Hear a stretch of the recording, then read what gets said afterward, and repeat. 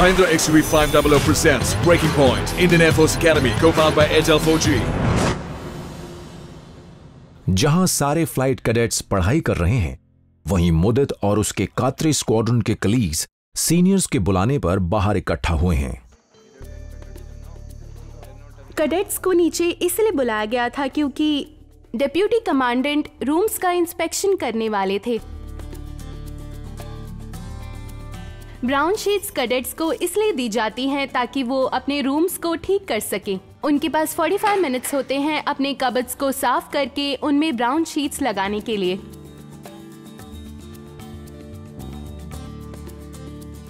Room का सबसे पहला इंस्पेक्शन स्क्वाड्रन कमांडर करेंगे और उसके बाद डेप्यूटी कमांडेंट और सबसे आखिर में इंस्पेक्शन करेंगे कमांडेंट। उसके लिए हमें अपने रूम्स को साफ रखना पड़ता है और मेरे सीनियर्स ने मुझे बताया है कि रूम को कैसे रखना है और मैं वही कर रहा हूँ।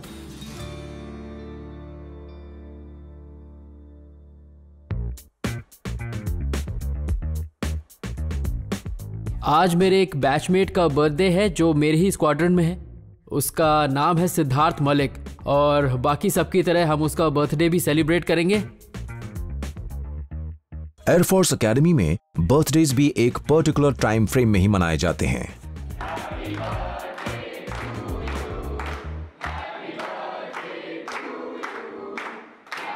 केक आ चुका है। आइसक्रीम्स का इंतजाम बर्थडे बॉय को खुद करना होता है और फिर उसे उसके बेस्ट फ्रेंड का दिया हुआ कोई चैलेंज पूरा करना होता है। देखो, तुम जितने पुशअप्स करोगे तुम्हें उतनी बार केक खाने का मौका मिलेगा। आई बात समझ में? मतलब एक पुशअप एक बाइट, एक पुशअप एक बाइट है।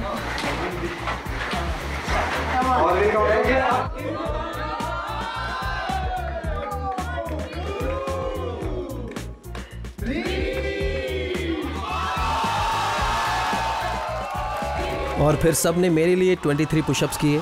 ये उनका गिफ्ट था मेरे लिए।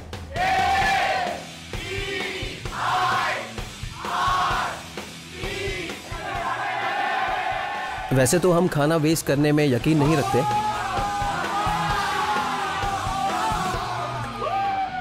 लेकिन दोस्ती यही जिंदगी है, कभी कभी एंजॉय भी करना चाहिए, है ना? बर्थडे बॉय को कुछ खास फायदे भी मिलते हैं। अगर उस दिन उससे कोई गलती भी हो जाए तो भी उसको पनिशमेंट नहीं दी जाती। बस उसे बताना होता है कि आज उसका बर्थडे है। उसके बाद वो पूछकर अपने रूम में आराम करने भी जा सकता है।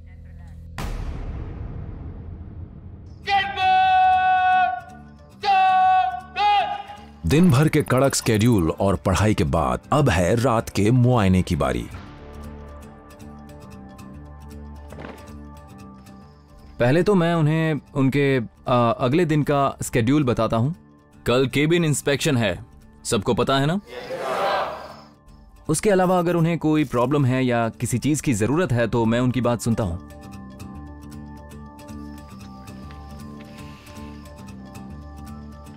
किसी को कुछ काम है? रात को 10 बजे के बाद कोई मूवमेंट नहीं और लाइट्स ऑन नहीं होनी चाहिए। तो रात की इस मीटिंग के बाद कैडेट्स डिनर के लिए डाइनिंग रूम में जाते हैं और उसके बाद सोने के लिए अपने कमरों में।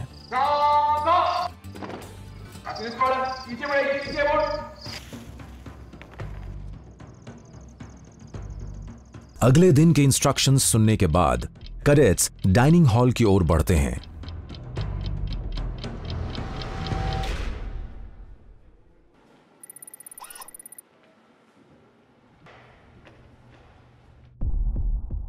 पर एकेडमी में खाने का भी एक प्रॉपर तरीका है।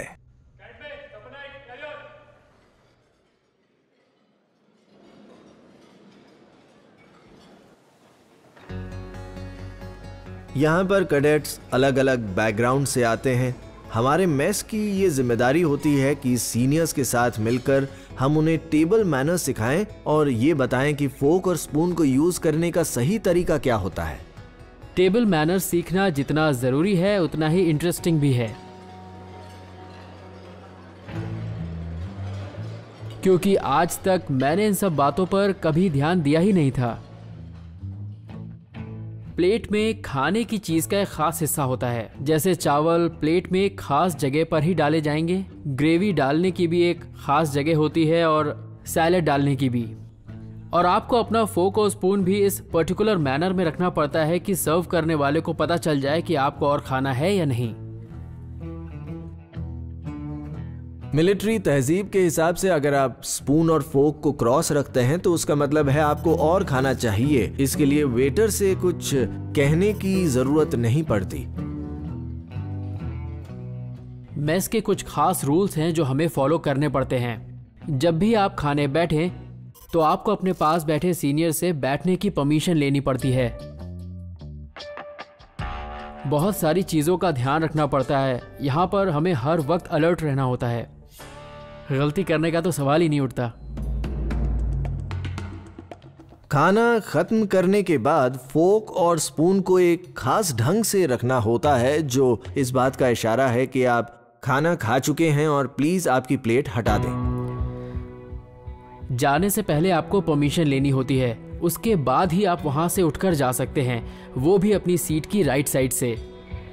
डिनर के इतने रूल्स हैं कि मुदित को अपने सिविलियन तरीके भूलने पड़ेंगे।